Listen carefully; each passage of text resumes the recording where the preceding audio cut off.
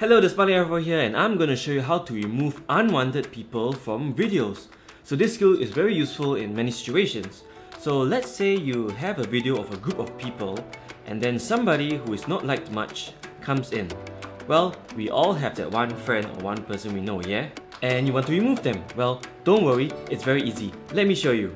Okay, so you want to go and enter your editing program. In this case, I'm using Final Cut Pro X, but the process is generally the same across all editing programs. So I'm going to create a new event. I'm going to call it removal, and I'm going to import my media, look for my clip, which is called removal right here. Alright, I'm going to create a new project, and here we go. And now what you want to do is look for the point in which the person enters. Yeah, so here we go, we found it here.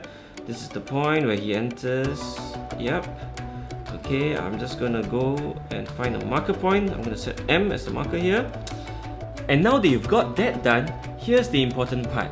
Be a man or woman for that matter and tell the person the truth, that no one likes him or her and that they are not wanted, and politely ask them to leave. And there you go, your video clip is saved. Well, who knows, your friends might even like you even more and let you be part of the picture.